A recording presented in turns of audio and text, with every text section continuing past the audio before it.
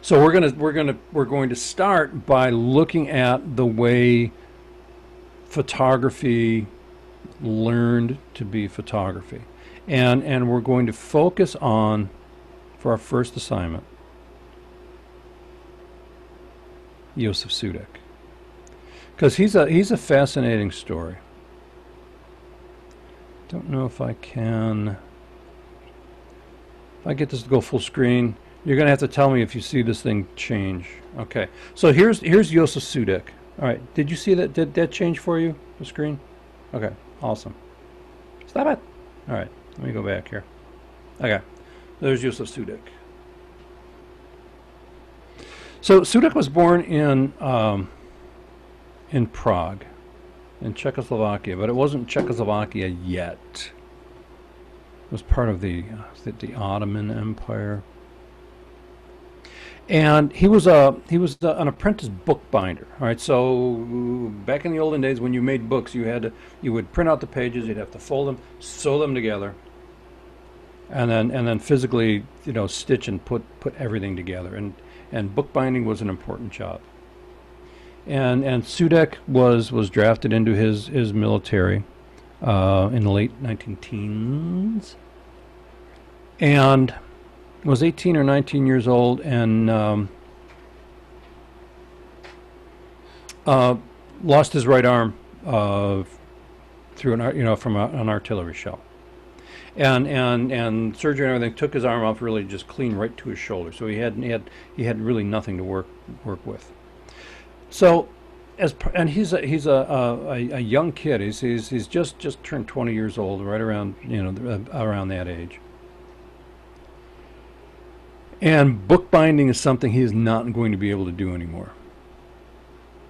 And he's also got this really long-term, serious physical recovery in front of him, and he has a long emotional and psychological recovery in front of him.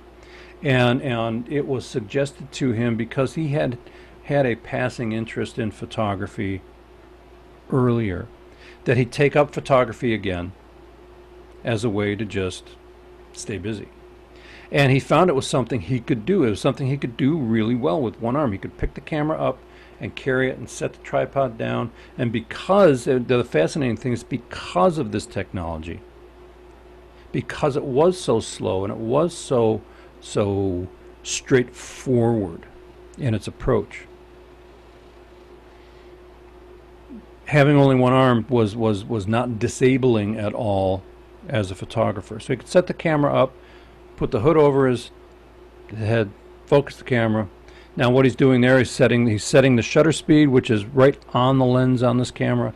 So he's setting the shutter, he's setting the aperture, and then there's a plate. Don't have anything yet. It's like a big wooden card, and that there's film inside it, and you drop this card into the camera, and then there's a dark slide you pull out of the way. Click the shutter, take your picture, you put the dark slide back in, and the whole cartridge comes out. You turn it around, drop it back in, and you can do a second shot. So Sudek focused his entire being on becoming a photographer.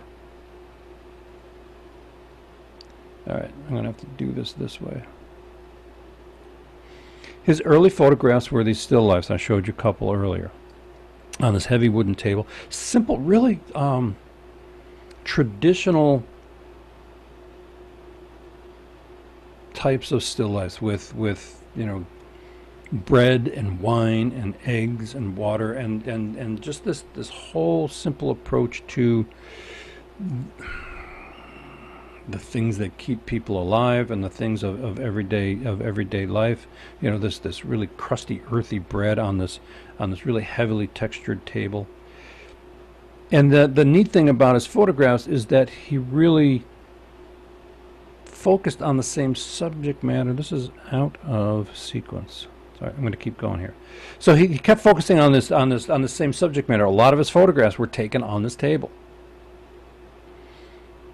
The light came through the kitchen window, and so he was able to have different kinds of light. He's got the slice of melon, empty water bottle. You can see the beautiful condensation on the glass. So it was cold inside before he drank it. But he did a lot of still lifes in his studio. I'll show you a picture of what his studio looked like. It's coming up a little bit, but it was just full of clutter. And he had mirrors and pieces of frosted glass and old picture frames and plates and wine glasses and marbles and all sorts of stuff that he would just set up in these arrangements and photograph them and study the way the light moved through and around them. And then took that idea out into the community. This was a church that was being repaired. And so it's dusty inside, and you can see the late afternoon sunlight coming through the windows, creating these crepuscular rays, these sun rays coming through. And so everything that Sudek did became about these kind of meditative still lifes. This is just such a, I find it to be a stunning photograph. It in a lot of ways is like Eugene Auger. It's got this little slight off balance. It's kind of off kilter arrangement with the roses in a glass of water in front of a window with condensation on it. Could be early morning condensation, cold weather. The shell, just a simple still life. And then his outdoor photographs are exactly the same. You have these oblique angles like Auger used. This one at night, just from the lights of the city. Yes. That was weird. Okay.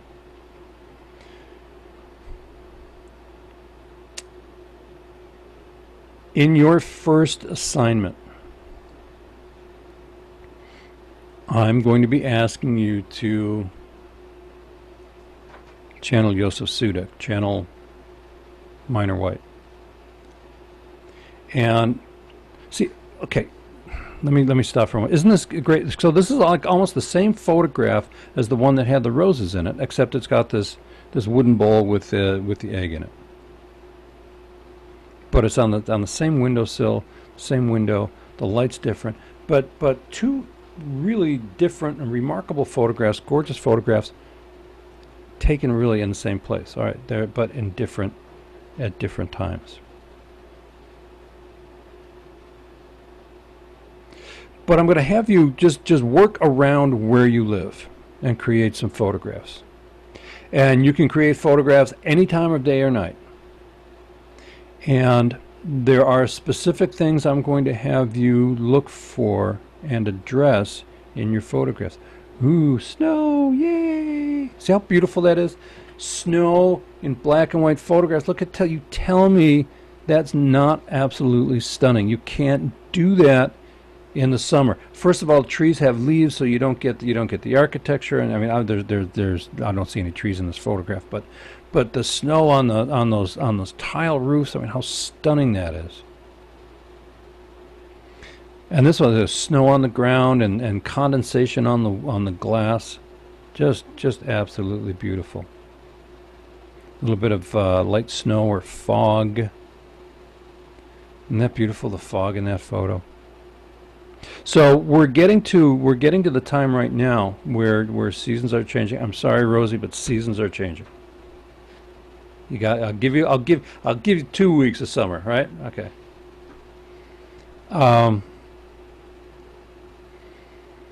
It gets really cold overnight.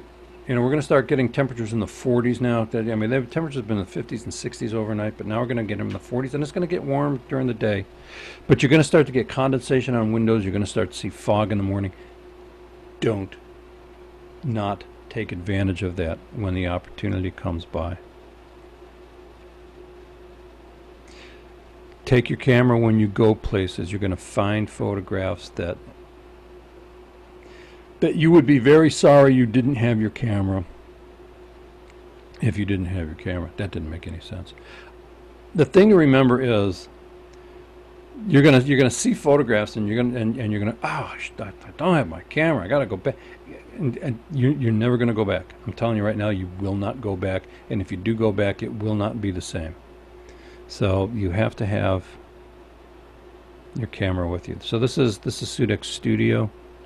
Little wire sculptures that he was working on.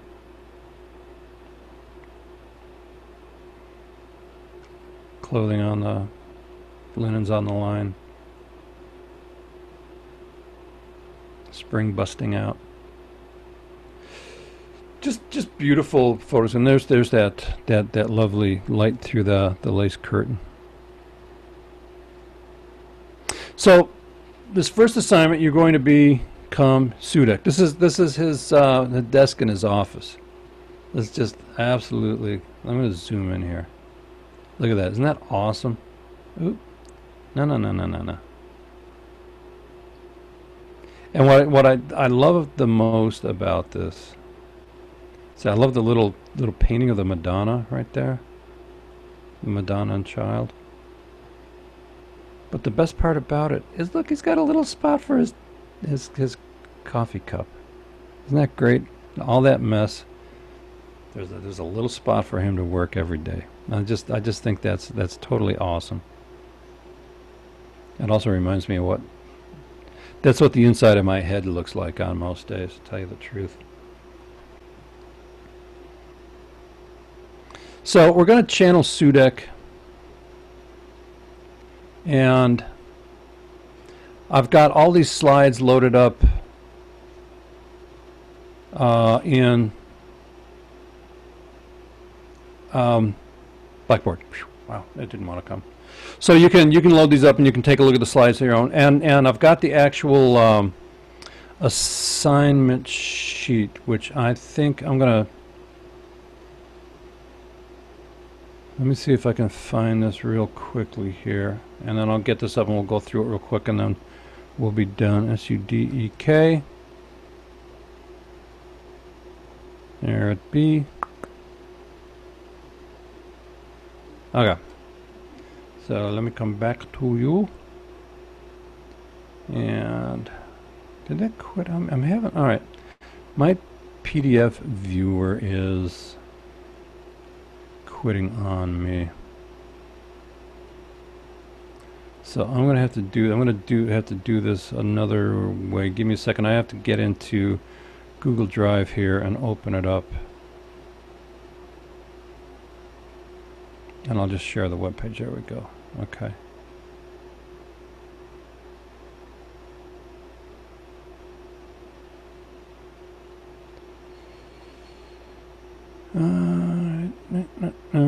Share screen. I know. I'm saying the quiet parts out loud. Share screen. Look for things. Okay. So here's the assignment. And we'll call it Photography as Visual Poetry, because apparently that's what it's called. Feel free to take the instructions in this assignment as a jumping off point. All right, feel free to model this for yourself. So we're kind of going to focus on Josef Sudek, but you can focus on any of the photographers whose work we looked at. Now I've got the I think that seeing the light, seeing the photograph, the other one that had Tina Modotti and Eugene Auger, that should also be hyperlinked through Blackboard. If it's not, I'll do that as soon as we're done here tonight, so you can take a look at those slides also. But I want you to create a series of photographs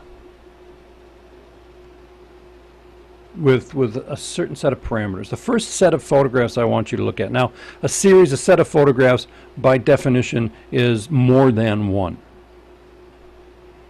And I want you to take some photographs in the room where you sleep at night. And the idea is that we're taking a look at the familiar. We're taking a look at the stuff that we see every day. And we're looking for the interesting aspects of it visually. So take a look at the quality of the light in the evening and the morning. That's when we're usually there, right? We're usually there in the morning when we get up, and we're there in the evening. So take a look at morning, even late afternoon, evening, and look for interesting photographs in the room where you sleep. The second part of this assignment is a series of photographs taken in any other part of the house, any other part of your home.